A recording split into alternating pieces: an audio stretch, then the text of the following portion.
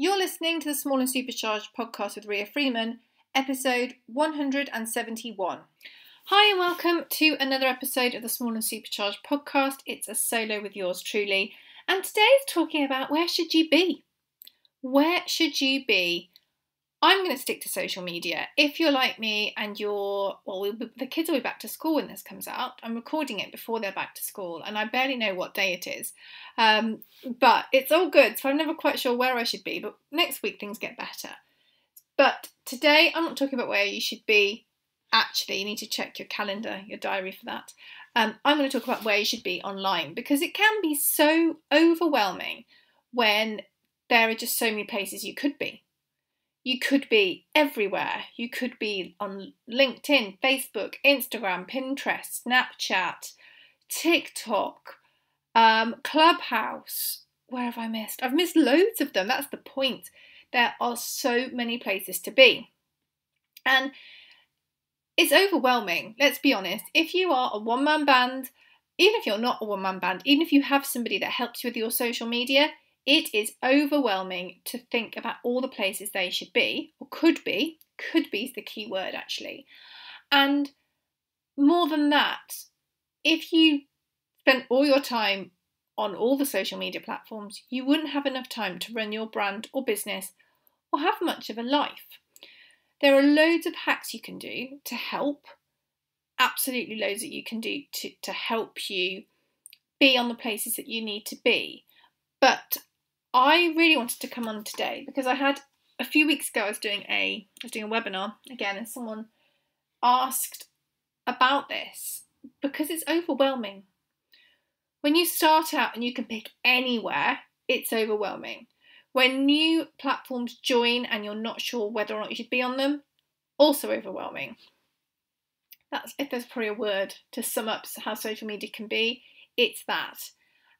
But I want to say to you today that whilst there are loads of opportunities and you should absolutely be taking the right ones for you, you shouldn't be taking all of them because otherwise you're just going to feel like you're not progressing. There's a really good quote. I feel like it's a Rachel Hollis one. I'm going to butcher it because I can't remember it word for word. But there's this thing about there's a line of 10 footballs and you kick each one once, you progress a small way up the field. If you kick one 10 times, you progress much further. And I think with social media, I think that's one way to look at it. Another way that I like to look at it is plate spinning. Not that I've ever spun a plate. I imagine it would be incredibly tricky. I can barely spin a hula hoop around my middle. That's a whole different story. But with plate spinning, from what I understand of plate spinning, which is again slightly limited, but I believe you get the first plate going first and you really make sure that plate's going well before you start your next plate. And then you make sure that the second plate's going well and you keep an eye on your first plate and you just keep that ticking over so it keeps spinning and it's doing a good job. Then you get up your third plate. If you're listening to this and you are a plate spinner, and I have got this wrong or right, actually, I'd love to hear from you. Screenshot, share to stories, tag me. Have I got the right idea of plate spinning? If not, apologies, but you see where I'm going with this. Each of the platforms out there has got its own nuances, how stuff works, what doesn't work, what does work. And if you're trying to learn all of this and do a good job of it all the time, you're likely to become so overwhelmed with it, you're just going to stop. And I don't want that for you. So, today we're going to talk about where you should be, and I hope that what I'm going to just chat through today will help you to have more of a direction, to know where you need to focus, even if it's a case that you have got different social media accounts across different platforms. At least, hopefully, you will have a better idea of where needs to be your focus, rather than trying to divide this focus equally. What's the first thing you need to do? Now I'm going to use brand here instead of business because this works whether you are an influencer, whether you are a brand, it works if you're just a user of social media. But I'm using brand because if you're an influencer, if you're wanting to be an influencer, you want to grow your personal brand. And if you're a business, you want to grow your brand. So I think it's the best word. So if you like, every time I say the word brand, feel free to just shout a different word out. That's completely fine. So first of all, think about your brand. you know your brand. You know your brand better than anyone else. And think about your audience. What age are your audience? Are they more male or female? What are their passions? Where do they hang out? What things do they really like? What channels, what platforms do you know they hang out in? If you don't know the answer, ask them. Put together a simple survey. There are lots of free survey tools online you can use, or even just like a simple poll on a Facebook page or a simple poll on an Instagram story. Obviously, keep in mind that if you put a poll on an Instagram story and you say, do you use Instagram? You should get 100% yes, because they wouldn't have seen it otherwise. So there is that as well, but useful for finding out where else they are. You know, what do you think of X platform? How often do you go on these platforms? You could even, if you wanted to, particularly if you are a business here, get a little Facebook group together, put up a little questionnaire. You know, when people go through a certain section of your website, send an email to your mailing list and ask them where they like to spend their time, where do they like to hang out the most. Do that research, because it is important to know where your people are. Now, it might be that you're looking to expand into different places, or you want to test different things. Absolutely, completely fine. But I think it's important that even when we're looking to do different things and move into different spaces, we don't neglect our current audience and where they are. Now, I think looking across all the different social media platforms, there are two that I always recommend, and that's just because of the sheer numbers involved and the demographic based on who I tend to work with. And that is, in all honesty, it's Facebook and Instagram, because both are absolute beasts. Facebook has over 2.8 billion monthly active users. That was at the end of 2020. All of these figures, if you head over to your favourite search engine and type in the word and demographic or information, there's a really cool place called the Omnicore Agency, which has got lots of this information, which is really easy to consume and really, really useful. But, you know, do the research too, because it is important. So with Facebook, let's start Facebook. There's a huge amount of people that use Facebook. I mean, 2.8 billion at the end of 2020.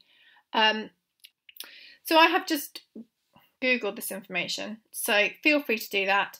I've just Googled how many people are in the world, and according to my friend Google, who knows everything, it reckons 7.9 billion people are on the planet, which is significant, clearly. But also, if you look at how many people use Facebook each month, that's significant too. And if you can do percentages, go you. It's a big percentage. If you think about the whole world, it's really significant. More than that, if you dig down to the figures, you can look at the biggest age group, which is often, which is an age group a lot of my clients work with. And more than that, even the second largest age group is still very significant due to the numbers involved. That's the thing, it is a numbers game. All of this is because you want to make sure you're getting your content, yourself out to more people who are interested in what you've got to say. That's kind of the whole game. So most people I recommend Facebook to, I'll be really honest with you, and most people I recommend Instagram to. I mean, it also probably helps that they are places that I spend most of my time and I know more about, and I think that a lot of the products, like the advertising products connected to it, and the different functionality inside it is vast. I think they're pretty safe bets. Instagram has got over 1 billion monthly active users. And again, when you dig into it again, you can look at the demographics, the male-female split, all the things that are really important.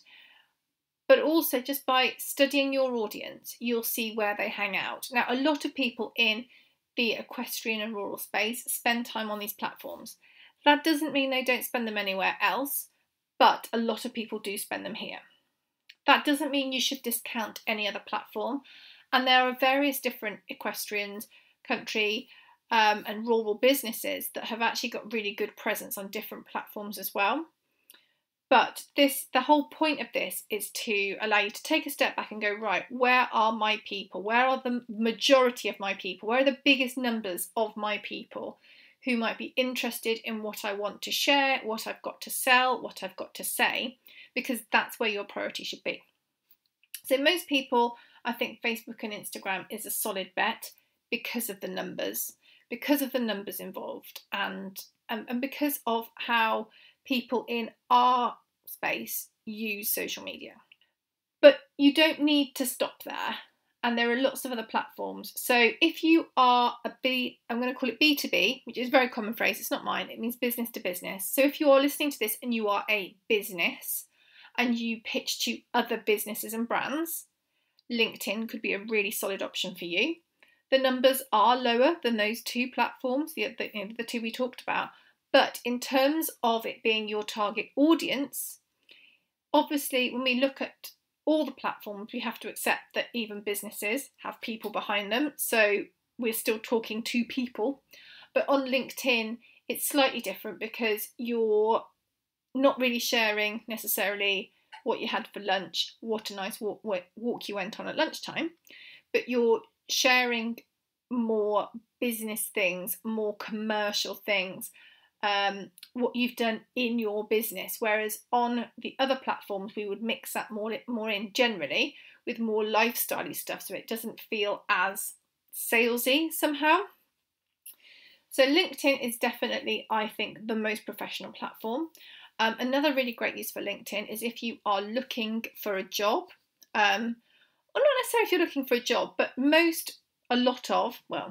over 700 million professional people have LinkedIn platforms. And these are people, it's varied. I'm on LinkedIn, really like LinkedIn. Come and check me out. I find it really interesting because I get to see content from people I follow on a business level about what they're up to in their businesses. Maybe things they've won, accolades they've achieved, big news from their businesses. I really like it from that point of view. I think LinkedIn is actually quite underrated. I've had some really good success with LinkedIn when I've used it properly, and I do try and use it properly now. I didn't use it properly for years, but I've really started to kind of grasp that, and I found it very useful for that kind of thing, for very commercial, very, very professional connections. I think LinkedIn is really great. Another one that a lot of people used to be not the place to be, but when I've been looking at it, the figures are slightly different for Twitter, and they're recorded as daily users, so it's not fair to compare like for like. What I found with Twitter is that some sectors of our industry, equestrian and rural industry, really do use Twitter. Also, broader than that, so Twitter's a really good place for journalists. There's a hashtag journo request, which is really handy. You can find out if people are looking for people to contribute to features there. So some spaces, news is very big on Twitter as well because it's very fast moving. Some spaces have got a lot more active on Twitter. So if you are in one of those spaces, Twitter could be a really good place for you. Again, look at those numbers, it's important. Moving through to other ones like good old TikTok. TikTok is, gosh, I can't speak. TikTok is growing really, really quickly. It's great, particularly with younger people. Again, look at these demographics. A lot of people use it each month, each day. I'm slightly addicted to TikTok as a user, not so much a poster, but as a user. And the type of content there is also really important. So if you really like doing short, snappy video content, you're probably going to move more towards Reels and TikTok because that's the kind of content that performs well there. If you're after a younger demographic, again, this could be why TikTok might appeal to you more than something else. Pinterest is another one that I've been asked about more and more. And again, with specific areas, it does really, really well, like interiors, inspiration, design, fashion, hair, things like that, does really, really well. There are other people it does incredibly well for too, because it's a really useful place to link back to other content. So a bit like a search engine, it's really useful for that. People do seem to be like either really like die-hard Pinterest fans or not so much. But if your audience, your target audience, are made up of many die-hard Pinterest fans, it's a good place to be. It's got really good user numbers. What's quite interesting is the users are generally slightly older than other platforms. But again, if your target audience is slightly older, it could be a really good place for you to consider. And the last one I'm going to mention today, not because this is the only one out there, but because I think it's one that we can't not mention due to the sheer size of it, is YouTube. So if you like your content style to be long form video, although they have now started doing short videos too, shorts, then YouTube is an obvious place for you to be. Things like Facebook for video, as in putting video on Facebook. IGTV, another really strong option. YouTube would be another great option because it's a great place to keep that content and also get subscribers and have your content pushed out to those people. But then this long form video, or at least, it's not a static image. So whilst it's important to consider your demographic, it's also important to consider your content type, because even if your perfect demographic are hanging out on YouTube, for example, but you hate anything to do with video, although if that's the case, please reconsider, because it's really important to get on board with video, it really is. But then YouTube would probably not at this second be a great fit for you because you're not producing the kind of content that works on the platform. So in terms of where you should be, just to recap, think about your business. You know your business. You know what you need to do, or your brand. I said I was going to use them interchangeably. I have not done that. You know your brand. Think about your brand. Think about your people, your customers, and who you would like to appeal to. Think about their ages, their likes, their passions, where they hang out. If you're not sure, ask them. Focus groups, things like that. Ask them where they hang out, what their favourite social media platforms are. Get that information. It's going to be really, really valuable.